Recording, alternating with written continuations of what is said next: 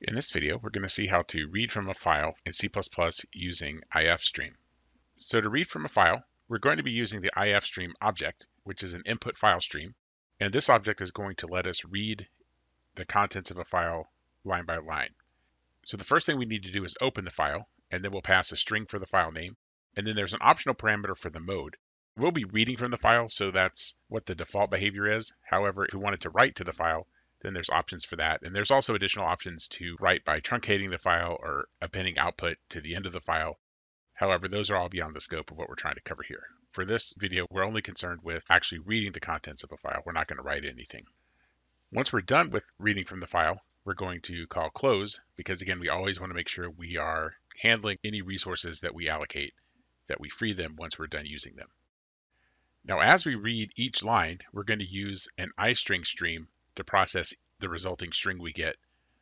Now, each string will be one line of the file, and istringstream lets us use the stream insertion operator to get each piece of the input line. And that's just like we saw with cin, except now instead of dealing with the console, we're dealing with a file. So here's the start of our file. Our program is going to take a command line argument that'll be a file name, and it will read that file name and sum all the integers contained in that file. We're including iostream because we're going to be using some of those methods. Using namespace std, again, that's to make sure that we don't have to keep using the scope resolution operator. And then our main method is going to take parameters. And the first thing we do is we're going to check to see that we have at least 2 arguments. If we have more than 3, then we're going to ignore the rest, but we want to make sure we have at least 2, the command name and the file name. If no file name is passed, we're going to print an error saying that the file name is missing.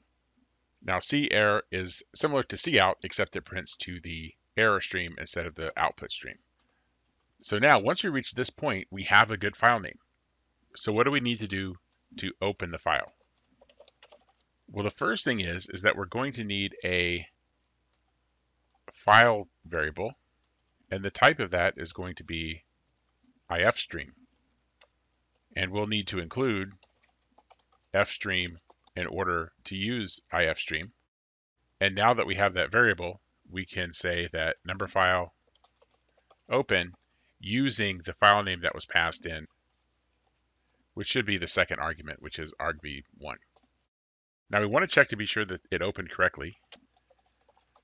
So we're going to say if not number file, that means that something bad happened.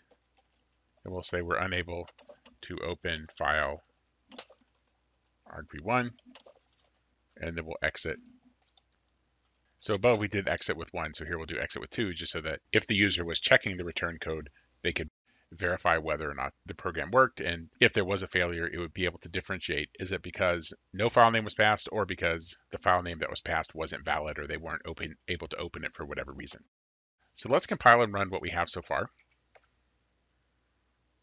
Okay, so if I just say a.out, I'm missing a file name. So let's pass an invalid file name. It's not able to find that. Now if I try to do numbers.txt, that file exists, and so notice nothing happens. Now that's good, because what's happening here is it's opening that file and then closing it. There's no error, so nothing actually gets done. Now numbers.txt has some numbers in it, and you can see that some lines have 1 number, some have 2, and this last one has 3. And what it's going to do is for each line, it's going to go through and grab all the integers. So we're going to need a string, so I'll call it buffer, and we'll need somewhere to put our numbers. And then we'll also need a sum, and we'll initialize that to 0. So before we see the actual code that we're going to use to read the integers and calculate the sum, let's see an overview of what it's going to do. We're going to read text files that consist of multiple lines. Each line contains 1 or more integers. So our code, we're going to read each line.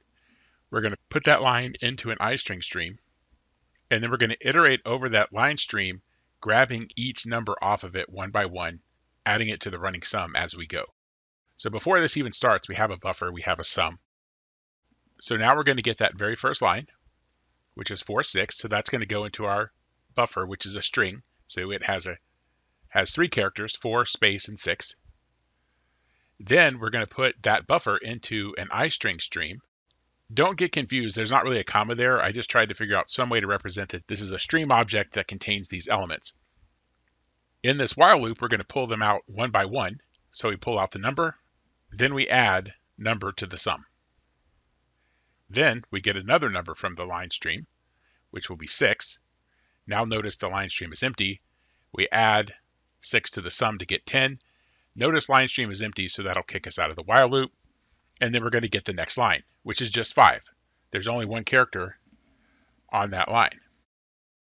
So we put that into the istringstream.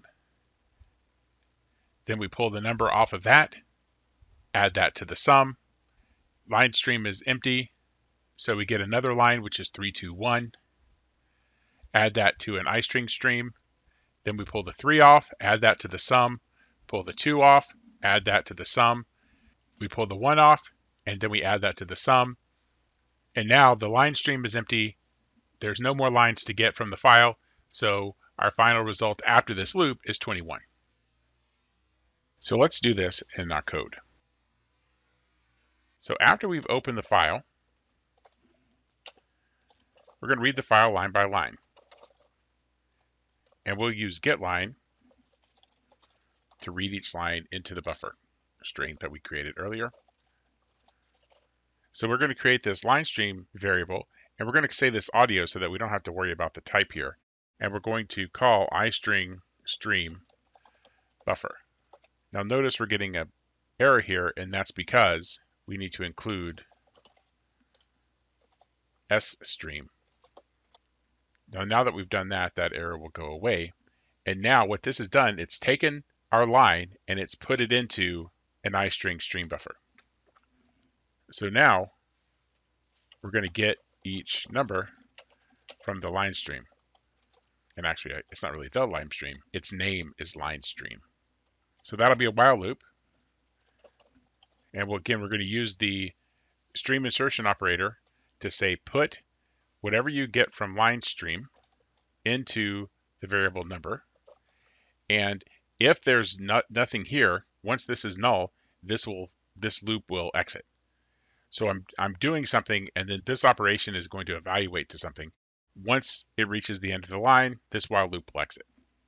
So now sum is equal to sum plus number. Now I get an error here because I can't add an integer and a string. So I could use s to I here, and initially we'll do that. We'll change that in a moment.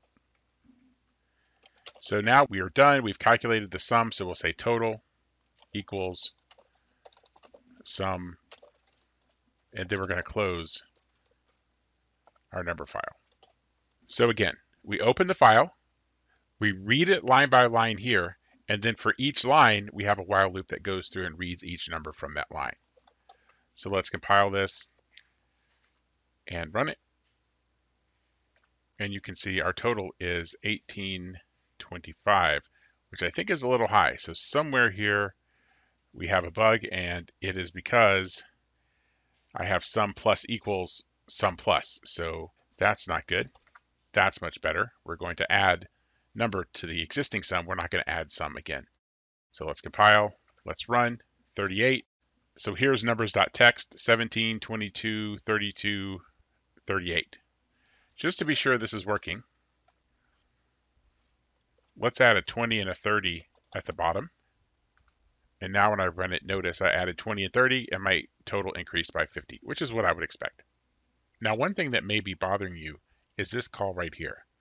We're reading in a number, but this is actually a string. It's called number, but it's a string. And then we convert that string to an actual integer value that we can then add to our sum. Well, it turns out that this is a polymorphic function. So if we change number to an int, notice now we get a problem here because it's the wrong type of parameter, because number is now an integer. So I can just add it directly to the sum. So now let's compile and run. And I get the same value I had before. So that cleans up our code a little bit. So this is a quick introduction to reading from a file in C++ using an ifstream.